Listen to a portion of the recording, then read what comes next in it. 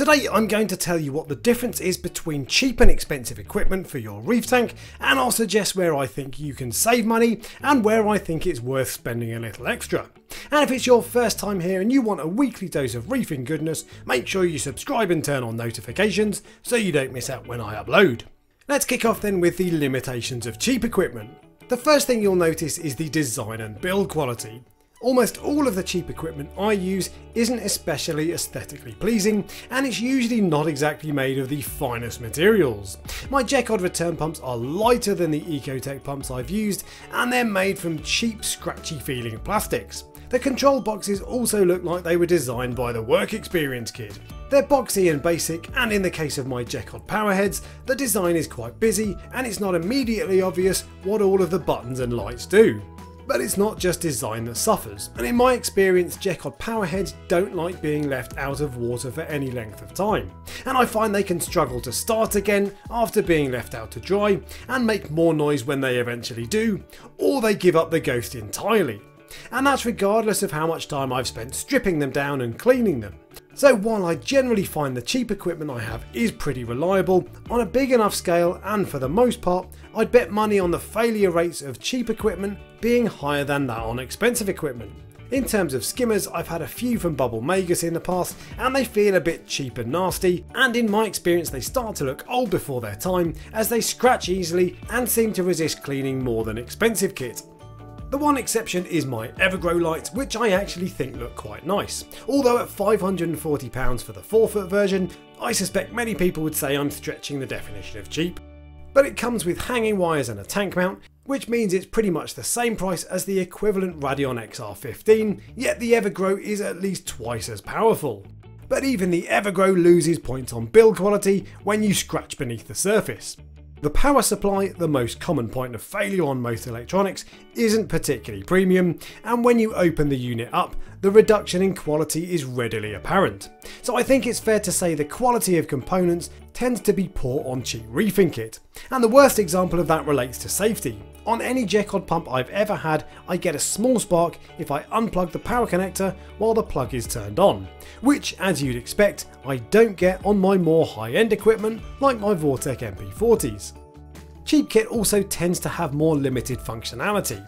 The latest Jecod pumps are now app controlled, but I can't demonstrate that because, hilariously enough, I can't get the bastard to work.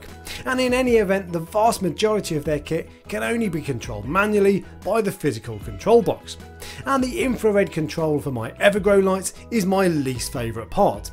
You can only set start points by the hour, not the minute, and making a small change to my lighting schedule usually involves amending every single time point, which is a total ball ache. So what do you get over and above that with posher brands like Ecotech? Well, build quality and design is the first thing that hits you. There's something reassuring about a solid feeling piece of equipment, and on the limited occasions I've taken expensive equipment apart, it's always looked well put together and the components have a more premium look and feel. And ultimately, a tank is a piece of furniture, so for some people it's important that the tank kit looks nice. And even as an advocate of Evergrow lights, I can't argue for one moment that Radions don't look a lot cooler over your tank. And that goes double for Vortec powerheads that are about as sexy as a powerhead can be. And while my claim that failure rates are lower with expensive kit is based on common sense rather than data, when expensive kit does go wrong, the aftercare is vastly superior. When my Jecod pumps stop working, I just throw them in the bin. But when I've had problems with my MP40s, all it's taken is a couple of emails to Ecotech and they've replaced the faulty part for free, even when the pumps were over 3 years old and well out of warranty, and that peace of mind, combined with a bit of help when something goes wrong, is invaluable for some people and is a real stress reducer. I would say though that you don't always get better quality with expensive kit. My Deltec skimmer costs the thick end of £400 and yet is more or less the cheapest feeling thing in my tank. It's made of thin scratchy materials and uses a cheap Jecod pump. But despite that, it works brilliantly. And that brings me on to performance and functionality.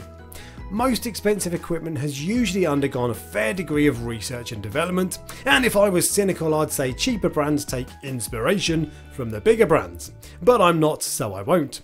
But while imitation is the sincerest form of flattery, it is no substitute for knowledge, and I find performance is generally better one way or another with almost all of my premium equipment. LED lights give a smoother and better spread than my laser beam Evergrows, which is why I need 8 square feet of lights mounted almost a foot off the water surface. My AI Nero 5s and Vortec MP40s are both quieter than the equivalent Jekods and give a wider spread of flow. And they're easier to dismantle for cleaning, and I find I can completely strip back my MP40s and Neros, whereas the same isn't true of my Jekods. And not only are the controllers and displays on expensive kit much easier on the eye and more tactile feeling, they also contain the gubbins needed to connect via Bluetooth, Wi-Fi or even the cloud. And while some apps can be a little frustrating, for the most part expensive kit has intuitive software, and some apps like the Smart Reef app from Reef Factory are an absolute pleasure to use. Now, as with most of my videos, I'm not trying to tell you which option is best. My intention is just to talk you through the pros and cons of each so you can weigh up what suits your needs and make a more informed decision. But a video like this without my opinion would be as anticlimactic as a fart without the smell, so here goes. First and foremost then, there is nothing wrong with buying cheap kit. And if you're on a tight budget, don't let anyone tell you you need to buy expensive kit. You don't. Jekod powerheads move water just fine, and they come with pulse and random modes as well as intensity controls that will provide perfectly decent flow for all corals, from basic softies like pulsing xenia all the way through to high-end aquapora. And all in all, my Evergrow lights are better for my corals than my previous Kessels and Radions, which were underpowered because I couldn't afford more units. And while I don't have a Bubble Maker skimmer anymore, they do a perfectly decent job of removing fish poo, which at the end of the day is all you really want. Now, lights are probably one area that I personally wouldn't recommend skimping on. While I love my Evergrows, the spread sucks, so most newer reefers would probably just buy one unit and end up with too much light down the middle of their tank and not enough light down the sides. And cheaper lights generally require you to understand how to use them properly in order to work around their limitations, which will take a lot more research, assuming you even know the right place to look in the first place, and even then you will likely still end up with a polished turd rolled in glitter. And overall, you really do get what you pay for. The functionality, aesthetics, ease of maintenance and aftercare you get with expensive kit is money well spent in my book. And expensive kit can certainly help make your tank awesome and has other perks that you will feel the benefit of, even if your corals won't necessarily. And if money is no object, I don't think there's any cheap kit I'd recommend over the most expensive stuff on the market. But the reality is that the vast majority of us do have a budget, and ultimately it's not the equipment that determines how good your tank will look, it's you. So get the best kit you can afford, but don't sweat it if you don't end up with as much bling as your favourite YouTuber. He's probably just compensating for something else anyway.